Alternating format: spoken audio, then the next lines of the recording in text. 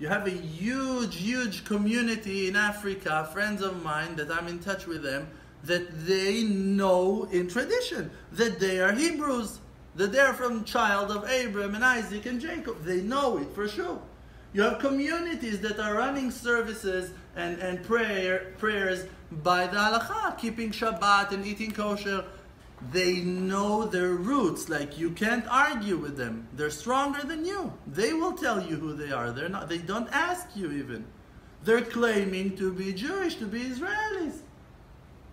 And they know their roots. They know their history. Their ancestors told them exactly what happened and where they came from and which war and which battle and how they crossed the lands, when it happened. And they have the Bible and it's all written over there, and they don't have no problems in life. Except of that we're not able to accept them, to recognize the godliness of the holy tribes that is treasured inside them, their souls. And you have the problem not recognizing your own brother and not understanding that there's a way to let him back in. Because we have today all the power to do that.